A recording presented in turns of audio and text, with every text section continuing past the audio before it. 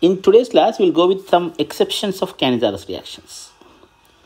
Chemistry is a wonderful subject. In entrance examination point of view, whenever you see an exception, you just imagine that that is going to be a question.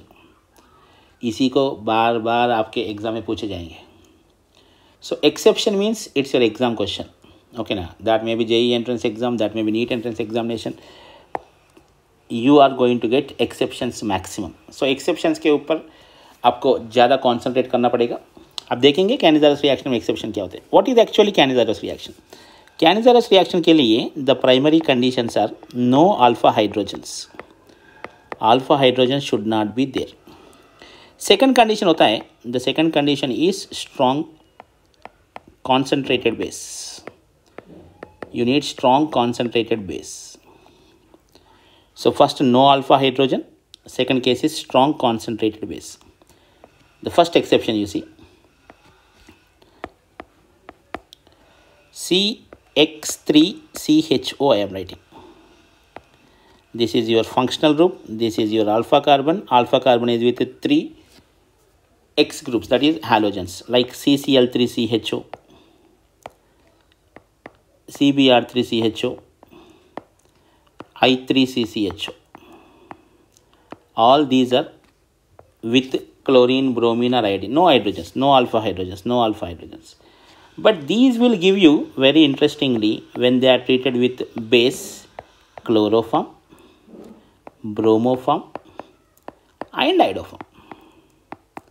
So it is not having any alpha hydrogens. You are using the base, but the product is not Cannizzaro reaction product. It is giving you haloform reaction.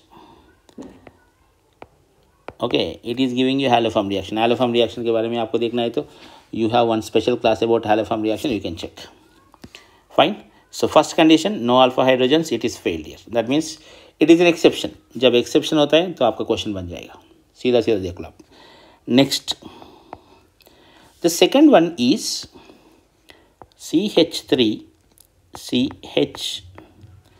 CHO CH3. Here we have one hydrogen. This hydrogen is alpha. This hydrogen is present on alpha carbon. So this is alpha hydrogen. So no alpha hydrogen is mandatory condition, but this gives you the reaction.